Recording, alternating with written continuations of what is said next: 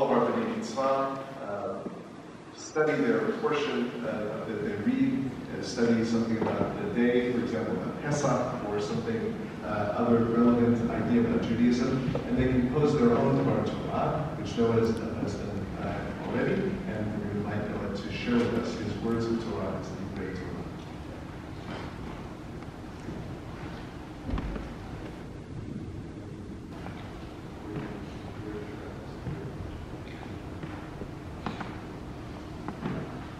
The parsha that I have just read is about how to make sacrifices and how to perform them. The first sacrifices were from Cain and Abel. Cain from the fruits of the ground, and Abel from the choicest of his sheep. Just before the Jews left Egypt, they sacrificed a lamb, which is represented on the Seder plate by the sheep bone.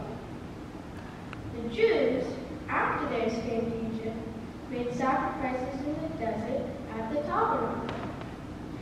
Once Israel was established, they made sacrifices in the Temple of Jerusalem. Those sacrifices ended when the Romans destroyed the Second Temple in 70 CE. The Hebrew word for sacrifice is korban. It comes from a word meaning to draw near, and is thought to mean that sacrifices draw us near to God. The Hebrew word olah also means sacrifice, and comes from a word meaning to rise up. It is thought to mean that we rise closer to God when we make a sacrifice. We no longer sacrifice animals, but we make other types of sacrifices. Why are sacrifices so important? Jews have survived since biblical times against incredible odds. Many people have asked, what is their secret? One reason is the concern and love of Jews for God, and another is the sacrifices Jews have made for other Jews. A recent example of Jewish sacrifice came about after the October 7th attacks. When the attack of October 7th was in progress, and Israelis heard about it, many of them showed great heroism and headed towards the attackers. As soon as the attack started, people young and old leapt into their cars and rushed down to defend the border. They didn't wait to be told. They didn't wait to be called up. They just knew that this is the moment we are called upon to defend our country and to defend the Jewish people. And off they went. Farmers all over Israel had to leave their farms to defend Israel. If no one harvested their crops, they would all rot. For that reason, volunteers from America came to Israel to help. Some people who volunteered went to Israel to pick pomegranates. Judy Heller is a 37-year-old single mother who lived in New York. She never thought she'd pick a pomegranate in her life, but in mid-November, she found herself doing exactly that on a farm in Israel. Driven by the desire to help the country after the October 7th Hamas attack. She said that when she found out about the October 7th attack, she knew she had to do something. She couldn't just sit and watch the war from home. So, she asked her family and friends to watch her 13-year-old son and got on a plane to Israel. That was a very courageous and noble sacrifice she made. Deborah Cohen is another mother who flew to Israel and made a major sacrifice. She was home in Toronto when she got a call from her son Jonathan, who lives in Miami. Mom, I really want to go to Israel. They need our help. She flew to Miami, and on November 20th, the pair flew to Israel to pick eggplants and green and red peppers. There are many Christians who love Israel who also make sacrifices. The most famous of these are 4 real live cowboys. 3 from Montana and 1 from Arkansas. They went to Judea and Samaria to help out on the farms. Just being there was very good for the morale of the people living strength. Rabbi Sieber and many of our congregants participate in a walk for the hostages every Saturday. That is a great example of caring and sacrifice. We should remember that there are Jews who have made great sacrifices for America as well. One of the most famous Jews who did is Chaim Solomon. Chaim Solomon was a very successful American businessman in the American colonies. He was very patriotic and donated a lot of money to help the American Revolution. In August 1781, George Washington and the main army and Count de Beauchamp with his French army decided to march from the Hudson Islands to Yorktown to deliver the final blow to the British.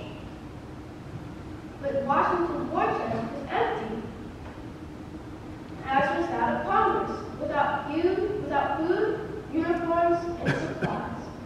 Washington's troops were close to mutiny. Washington determined that he needed at least $20,000 to finance the campaign. When he was told that there were no funds or credit available, Washington said, "Send for Chaim Solomon." Solomon raised $20,000. Washington conducted the Yorktown campaign, and that was the final battle of the Revolutionary War. Giving all this money was a tremendous sacrifice, but it was that sacrifice that enabled the Americans to win the Revolutionary War. We make sacrifices for each other because we care about each other. Chaim Solomon cared about American freedom. The people who traveled to Israel to help cared about Israel. This is our source of strength, to be willing to make sacrifices because we care. Following Jewish law involves making sacrifices. We can't always do what we want to do. But on the other hand, it's wonderful to be part of the Jewish community. It is inspiring to be part of a community that has made so many contributions and sacrifices to the world and each other. Thanks to my mother and father for all of their support. And thanks to my grandma, Uncle David, Uncle Gideon for everything. Thank you, Zoe, for being there when I needed. Thank you, Candy Postman, for all the time you spent teaching me. And thank you, Rabbi Siebert, for all your help as well. Thank you all for coming to my Bar Mitzvah.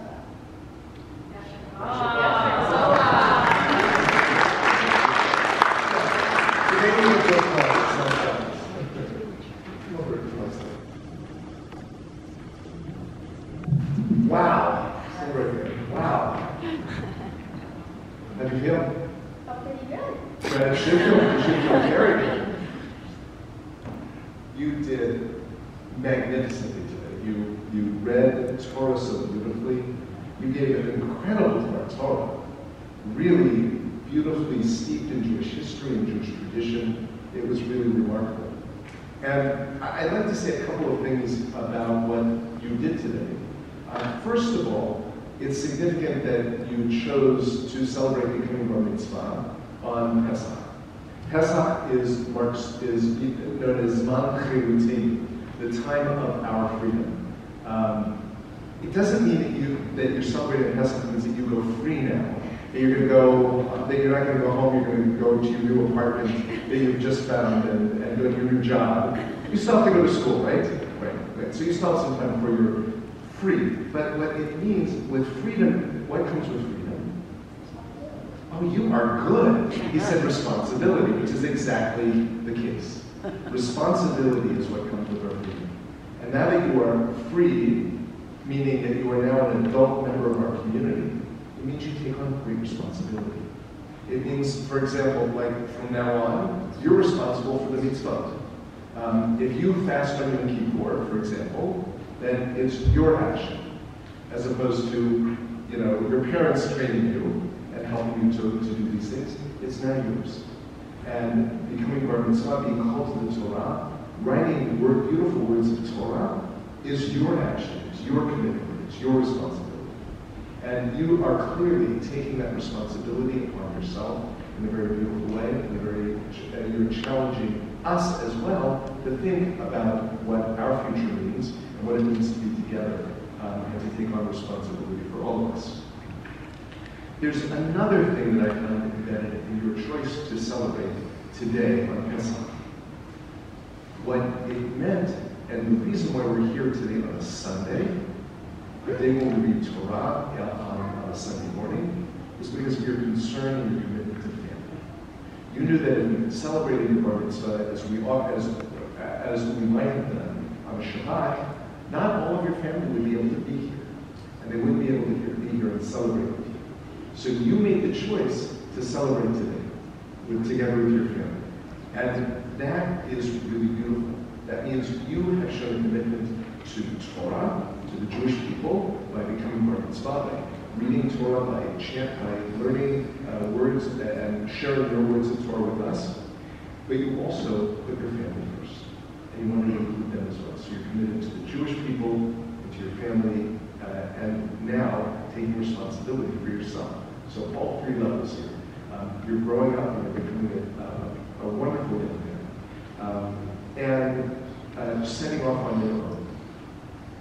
And that's what we did on Pesach. Pesach was the beginning of our people, really. It was the beginning of our time together as a community and as a people.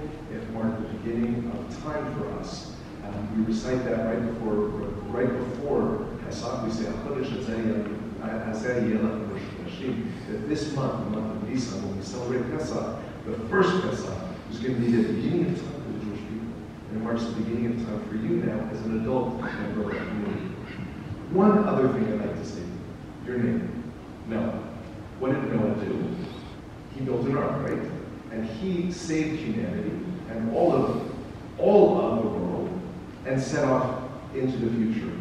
And that began time again for Noah and for the world. So today, you're beginning time for yourself, for your people, for your family, and we hope, actually, that you will begin a new beginning for our world.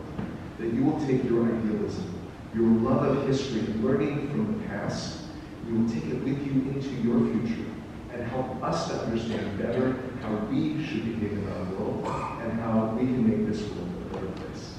You have started us on that journey, and you are going to lead us into the future, I believe, with strength, with vision, with great courage. And we are all very, very proud and very happy to be here today with you, Noah, to wish you resolve as you become Bar Mitzvah, as you become a responsible adult member of our community. Resolve. And I have some presents for you.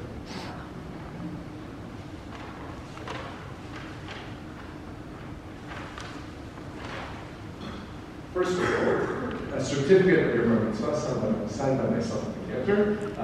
Certificate presented by Town Village Synagogue to Noah Isaac.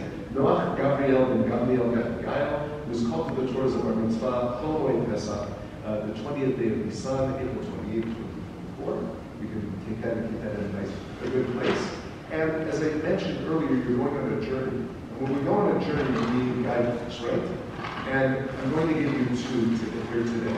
One is your own copy of the flash with your name in it. That's a great reaction. That's your Chumash, which the Torah is our guide in life, and this Chumash would be your reference book and your guide in life, and also a pocket siddur, a siddur that you can take with you, again with your name in it, and it will be a wonderful guide in life for you in the many, many years to come. This all up to you, Noah. I'd like to invite your family, your parent, your family, your immediate family to come join us at the Bima to offer you some blessings.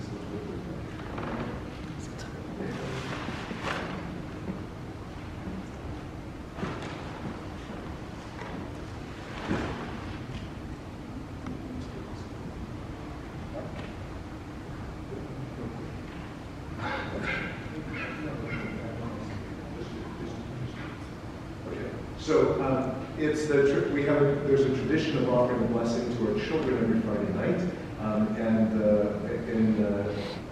when we celebrate the Bar Mitzvah, we have the parents and siblings offer the blessing to their son, to their sibling on this occasion. So,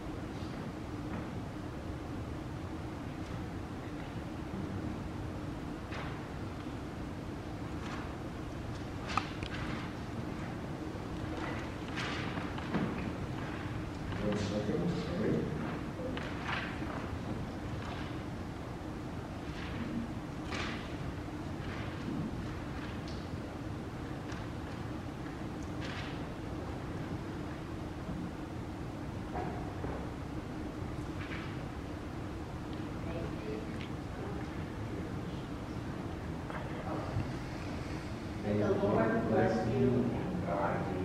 May the Lord show you favor and be gracious unto you. May the Lord show you kindness and correct you. Amen. Amen. And we also have a tradition of reciting the Shema, a prayer of thanksgiving, when for this occasion. So I'd like to ask the parents and Zoe to recite together with Noah, and ask immediate family to stand as well to recite together with them.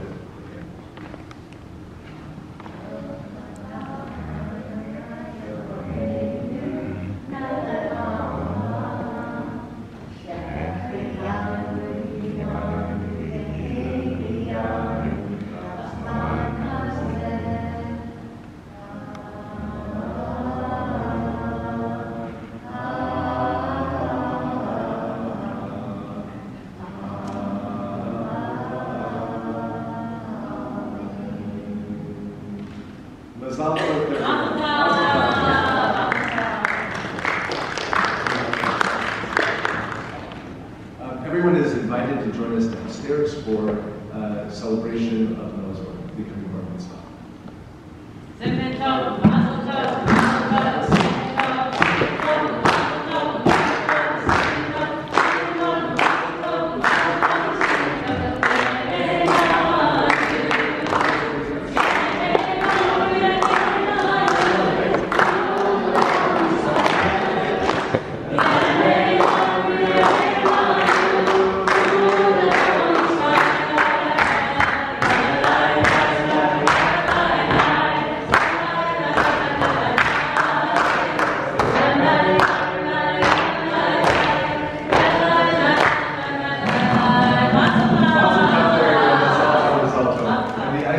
Singers would like you to join them next year. That was a gift.